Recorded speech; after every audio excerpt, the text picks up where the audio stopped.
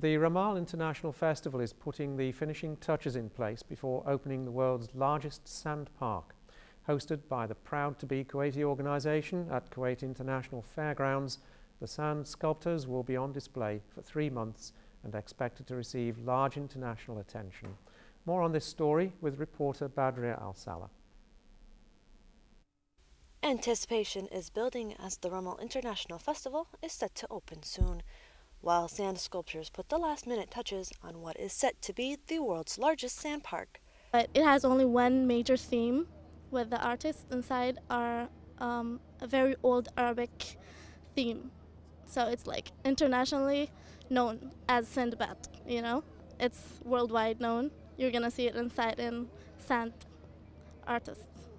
Sponsored by the Proud To Be Kuwaiti project, 73 of the world's best sand artists convened in Kuwait, working together to reimagine the stories from 1001 Nights, a vision that took roughly 5 months to complete. The sand sculptures take up around 28,000 square meters, which is about the size of 4 soccer fields.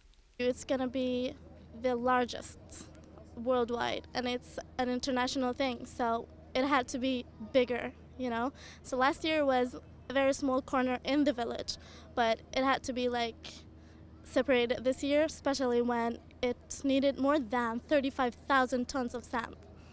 So it needed a separated place.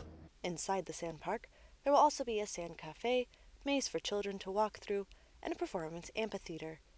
The Proud To Be Kuwaiti Sand Sculpture Park will be open for public viewing from February to April of 2014.